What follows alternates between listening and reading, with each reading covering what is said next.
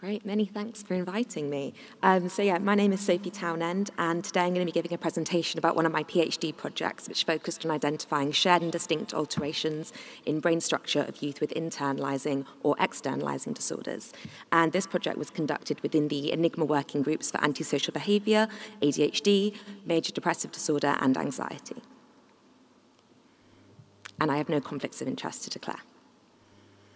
So psychiatric disorders are often classified into either an internalising or an externalising grouping, where the internalising grouping is associated with internal distress, and it includes disorders such as anxiety and depression, and the externalising grouping is associated with externally focused distress or behaviours, and this includes disorders such as ADHD and conduct disorder in youth.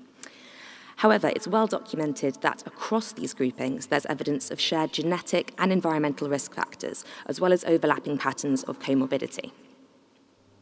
So this has led to research which seeks to examine whether these cross-disorder similarities are also found in brain structure, and specifically whether structural alterations could be identified which could be transdiagnostic or shared across disorders, and what this might be able to tell us about what these different disorders could have in common. However, while the number of studies examining cross-disorder similarities in brain structure is increasing, there are still a lot of heterogeneous findings, and this is in part because a lot of studies have typically included quite small sample sizes, and these findings don't necessarily replicate. Also because of differences in data acquisition and analysis techniques between studies, which can limit our ability to kind of compare between these findings. Finally, there's currently still limited research that explores cross-disorder similarities in brain structure in child and adolescent samples. And this is important because this is when many of these internalising and externalising disorders first emerge. So within this project, we therefore focused on children and adolescents up to age 21, and we were interested in identifying whether there were any structural brain alterations which were common to disorders across the internalising and externalising groupings, and especially whether all four of the included disorders would show the same case control association in the same region, which we could describe as transdiagnostic. Additionally, we were interested in identifying whether any alterations might be common to disorders within the internalising grouping only or the externalising grouping only, or whether any would be specific to just one of the disorders we included. Although I won't be discussing these analyses in detail today, we were also interested in examining whether any structural alterations might vary by key participant characteristics, so looking at age and sex specifically. So to gather this data and overcome some of the limitations of previous research, we utilised the existing framework of the ENIGMA consortium. I'm assuming most people are familiar with this, but I'm very happy to talk about this more at the end if needed. So in this project, we used data from 4 ENIGMA disorder-focused working groups, which included some of the most common internalising and externalising disorders in youth. So these were the ENIGMA Antisocial Behaviour Disorder Group, which contributed data from youth with conduct disorder, as well as the working groups for ADHD, anxiety disorders, and major depressive disorder. So for this project, we conducted a mega-analysis. So this is where the contributing research sites send the anonymized individual participant level data to the main research site, rather than summary statistics for the whole sample, as would be done for a meta-analysis. So in our analyses, we corrected for site and scanner-related effects using the combat adjustment function, and then used linear models to compare each diagnostic group to healthy controls as well as to each other, and assessed group differences in regional cortical thickness, surface area, and subcortical volume, all of which were averaged over hemispheres in our main analyses at least. So these analyses controlled for age and sex, as well as total intracranial volume where appropriate. And as mentioned, we also tested for age and sex interactions and conducted a number of sensitivity analyses, which again, I'm happy to talk about more at the end. This study was also pre-registered, and you can access this via the QR code. So in this study, we had a total sample size of 8,780 children and adolescents, and these were gathered across 123 international research sites, including many countries which are typically underrepresented in neuroimaging research. So here you can see some key characteristics of our sample. So as I mentioned, the total sample size was 8,780, and here you can see that the healthy control group made up about half of this sample. You can also see that there was about 1,000 individuals in each of our diagnostic groups, that is except for the MDD group, which had a sample size of 504. So now looking on to the results and starting with surface area. So in surface area, we found that there were many shared associations across the 4 included disorders, including transdiagnostic associations. So for instance, across each of the 4 disorders, we saw reduced surface area in the entorhinal cortex, the insula, and the middle temporal gyrus relative to healthy controls. So the insula in particular has been implicated in a lot of previous cross-disorder research in adults, looking at both brain structure and function. And this is involved in autonomic response regulation, attentional switching, and threat-based responses. So we do see dysfunction in all of these disorders in these areas. We also identified externalizing specific reductions, so specific to ADHD and conduct disorder, and these were found in several frontoparietal regions. So these regions support higher order cognitive control. So these alterations could relate to deficits in working memory, attentional biases, and cognitive control, which are typically seen in externalizing disorders. Additionally, when we looked across the disorders, we found that youth with conduct disorder showed the most widespread alterations in surface area relative to healthy controls. So specifically, they showed lower surface area in 21 out of the 34 regions we studied. So this bar graph shows Cohen's d effect sizes for each diagnostic group relative to the control group. And here the stars at the bottom indicate where there was a significant FDR-corrected reduction in surface area relative to healthy controls. And the comparison lines in the top portion of the graph indicate where there was a significant difference between diagnostic groups, so between ADHD and conduct disorder, for instance.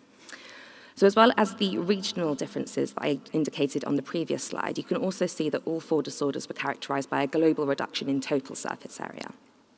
You can also hopefully see that there was a general pattern that lower surface area relative to healthy controls was very common, but there were no instances where surface area was significantly increased relative to controls.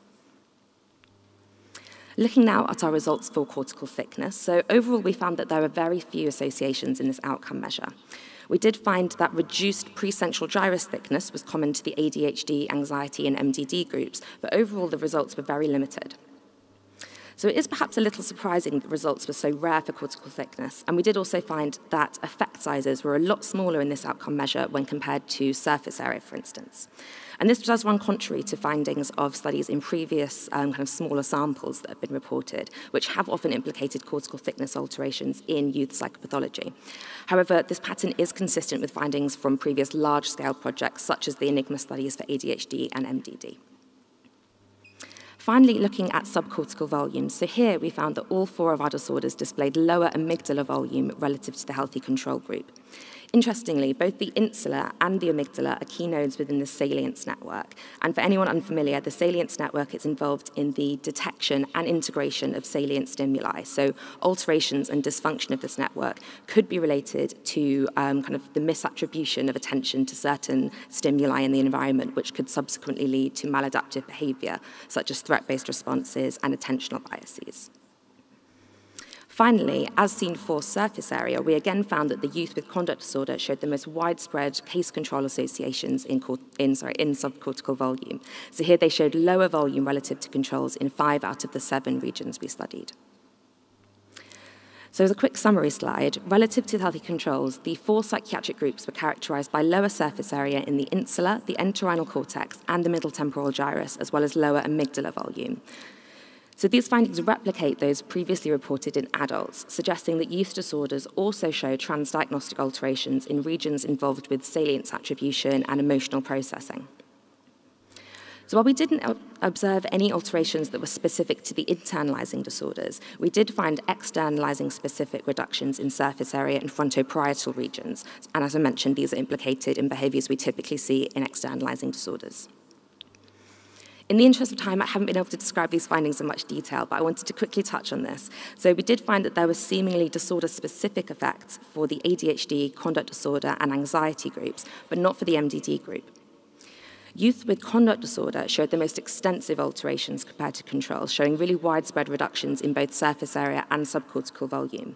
And we found this quite interesting because conduct disorder is relatively under-recognized and understudied of these youth disorders. But these findings suggest that youth with this disorder actually show some of the most extensive brain structural alterations. Obviously, there are some limitations of our work, and I wanted to quickly highlight 3 points here that I thought were relevant when interpreting our findings. So firstly, we were unable to systematically investigate the impact of comorbidity in these analyses due to inconsistent availability of this information across studies. So this represents a bit of a drawback of using secondary data. And we really would recommend that this is a focus in future studies, as it's likely that this impacted our identification of both shared and specific effects. Secondly, it should be noted that the sample of youth with MDD was a lot smaller than the other groups, as I previously mentioned. So our finding of no MDD-specific effects could be due to insufficient power to detect certain structural alterations. And then finally, we, in this project, compared groups, kind of unitary groups with categorical diagnoses. But of course, we know that there's a lot of heterogeneity within each of these diagnostic categories, both in terms of symptom severity and symptom profiles. So by averaging across these groups, we might lose quite a lot of detail, as only a subset of individuals within a diagnostic group could show brain alterations. And this likely also explains the fairly small effect sizes that we observed. We would therefore recommend the application of machine learning and normative modelling approaches in the field of youth psychiatric disorders to explore this further. So to conclude, we conducted the first mega-analysis comparing brain structure in youth with common internalising and externalising disorders and identified shared associations across the 4 diagnostic groups. Future studies could be guided by these findings, for instance, by examining how common alterations in the salience network could give rise to these different forms of psychopathology, as well as exploring the impact of comorbidity and examining heterogeneity within diagnostic categories. I'd like to just quickly thank the Economic and Social Research Council for funding this work, my supervisory team and the co-chairs of the included ENIGMA working groups for their extensive support, as well as the many researchers who contributed their time and data to the project. I don't know how we're doing for time, but in case anyone does have any questions, I'm doing a poster later on today, so you can find me at poster number 498. Thank you very much.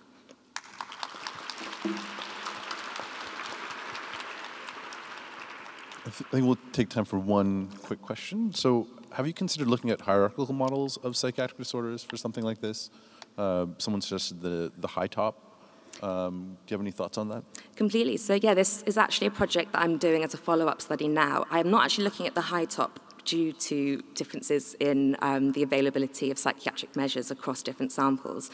But we're looking at currently doing a P-factor model, so a general psychopathology model, and examining internalising and externalising factors within that. So that's something we're currently doing.